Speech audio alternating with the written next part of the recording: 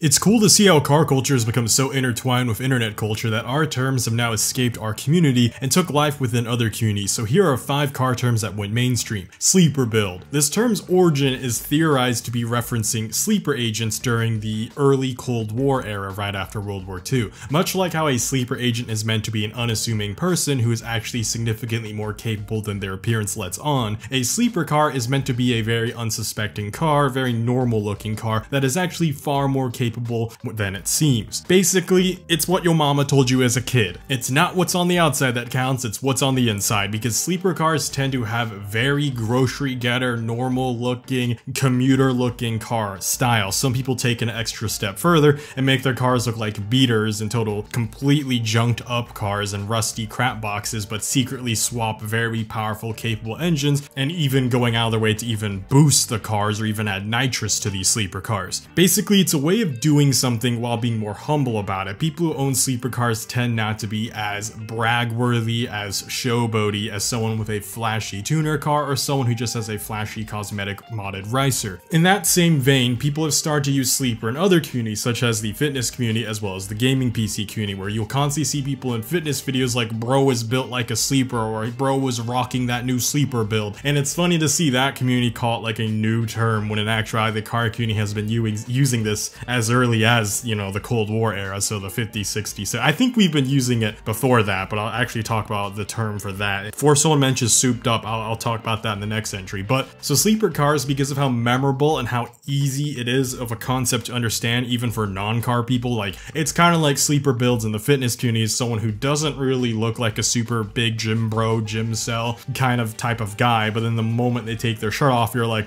whoa, this dude is big. It's basically like watching a minivan with a family of 7 secretly gap like a Ferrari. In terms of gaming PCs, it's even more unique. So I see a lot of people like where it's a trend on shorts and TikTok where they'll find like an old office looking computer, and those are very hard to modify because they usually have their parts welded into them. So you actually have to be very skilled and very careful when it comes to removing the old parts, putting new parts in, and actually making the new parts work. Gaming PCs have that RGB, the big old glass display cases, sometimes even multiple, all the fans, sometimes even liquid cooling, beautiful glass tubing, chrome joints and whatever, where you see people go all this effort to make radiators and liquid cooling systems and colored fluid, and like, again, it's a lot of passion, and that's why people want their passion and their work to be shown, which is why it's absolutely respectable that the sleeper trend even caught any attention in the gaming PC community, because at the end of the day, a sleeper car can still be used on the street to troll people, but a sleeper gaming PC isn't really known by anyone other than you and maybe a small group of friends, because again, it's not super shareable on social media, and again, it's not as memorable, because think about it, you don't really take your gaming PC out of the house that much, so it being a sleeper isn't super beneficial, whereas, so that's why I kind of respect gamers for making sleeper build gaming PCs, because it takes a similar effort, just like with making sleeper cars. You have to be knowledgeable with the machine, you have to know what you're doing, you're going to take a lot of risks, you might make a lot of mistakes, and at the end of the day, they're really just doing it for themselves. They're like, I just want a very boring looking computer that is really capable on the inside, because I get that some people genuinely might not just like RGB, super duper bright lighting, tons of fans or liquid cooling, and you know, all this routing and all this cable work and blah blah blah blah blah. Some people just want to put it behind a very unassuming case and not have anyone really pay much attention to it, and I can respect that. I can respect kind of the nonchalant dominance that comes with that feel. So bone stock is the complete opposite of the previous term we just discussed. It refers to leaving a car completely unmodified. Basically, it's factory condition, it's original equipment manufacturer condition, or OEM, or bone stock as we like to say. There's nothing inherently wrong with this term. It is not an insult. Please do not interpret it as one. However, I would also like to point out that it's not really used as a compliment either. Bone stock functions more like an adjective. It's just a term that we use to describe something that is completely unmodified. Example, yo, did you hear Kyle?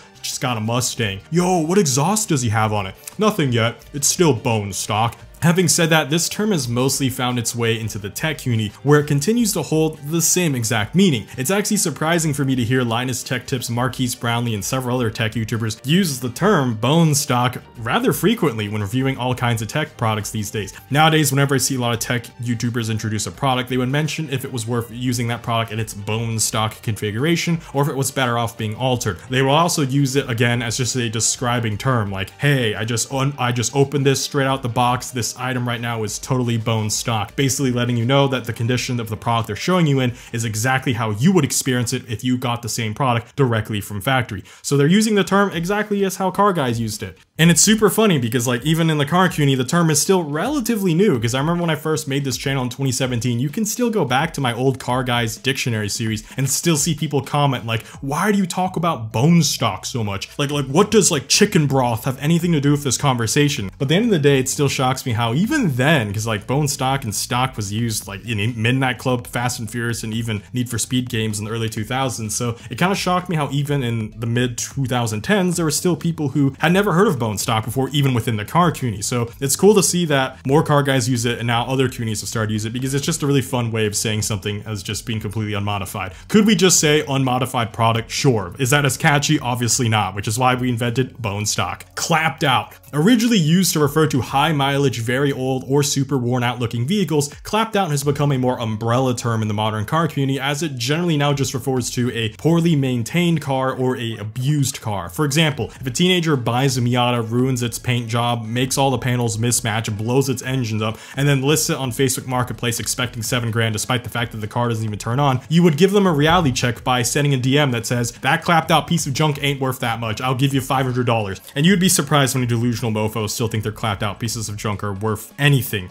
The definition of clapped out for cars has evolved very quickly within the past decade already, where a lot of people don't really use it for old cars or high mileage cars because they're not necessarily always clapped out. For example, a Camry with 300,000 miles that was loved by its owner will look a lot better than a Civic with just 60,000 miles that's owned by an irresponsible moron. It really just depends on who owns it, whether they abuse the car, whether they love and maintain the car, because the mileage isn't the full story. Same thing kind of applies with old cars. Yes, years tend to wear down cars more, but I've seen 1965 Mustangs, which are older than basically the majority of people watching this video, but they can still look better than cars that are only 3 years old. Again, if the owner completely abuses that car, hates it, doesn't take care of it, there'll really be a car that's 50 years older that looks better than it. So most people don't really use clapped out to describe high mileage or classic cars anymore, because we tend to have more respect for classic cars now. And I'm glad, because it has now gotten to the point where people outside the car community heard us say it and are just like, yo, that house looks so clapped out. Or even when they're at a restaurant to be like, yo, is that what you ordered? Bro, that looks so clapped, dude.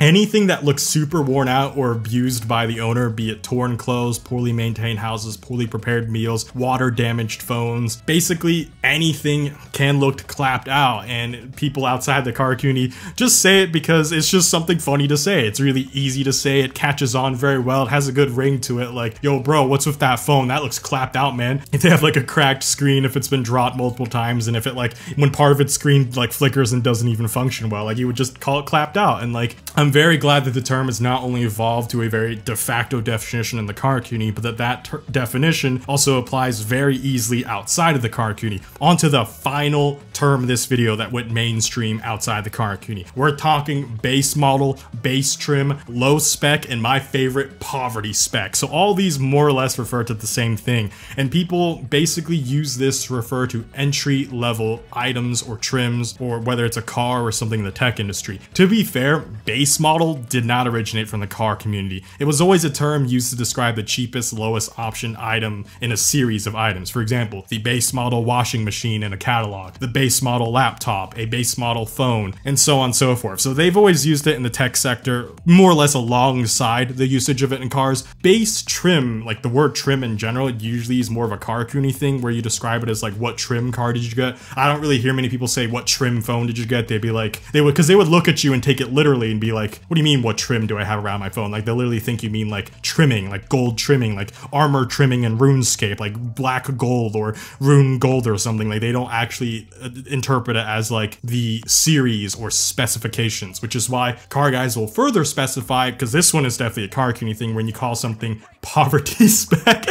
So this is the first time I heard this phrase was from F-Spot, and to be fair, it's still not super popularly used outside the car community because understandably it's very offensive, but it doesn't, I can't help but laugh as someone who knows the origin of it. So I never really saw it as a super offensive term because in the car community, it was more of a joking term. Basically, it specifically referred to an expensive car, believe it or not, that was bought in its lowest trim. Therefore, it's poverty spec. For example, F-Spot would point at a C7 Corvette Stingray and be like, you didn't get the Z06, that's poverty spec. He would look at a base model Lamborghini Huracan and be like, didn't get the Huracan Evo, he just got a regular Huracan, that's poverty spec. He's using it in a joking tone because obviously nothing about a Huracan or Corvette is poverty at all. Those are both very expensive cars still. He very obviously uses it in a joking tone, and within the car community, it started off as joking at first from like 2017-ish to like early pandemic, where we would look at like base model Lamborghini Gallardos or base model Ferrari 360s and be like, yo, that's the poverty spec car. But it's funny to see like outside the car community, when people take this term, they use it very viscerally and very brutally, where they look at a friend and go, do you have the lowest level iPhone? And instead of calling it base model, they'll be like, yeah, it's so poverty spec. Like I said, I'm laughing because I know the origin of the term originally wasn't meant to offend people, but seeing that people will basically demonize everything these days, there's a little bit of humor coming from someone who watches a term go from a somewhat benign inside joke, because it was an inside joke in the car community, to now watching people like on TikTok or on YouTube Shorts use the term to actually offend other people, and then watching people actually get triggered by it. Like, how dare you call my gaming PC poverty spec? Oh, you got the Nvidia 4060? Why not the 4080? You got the poverty spec GPU. Like, oh my god.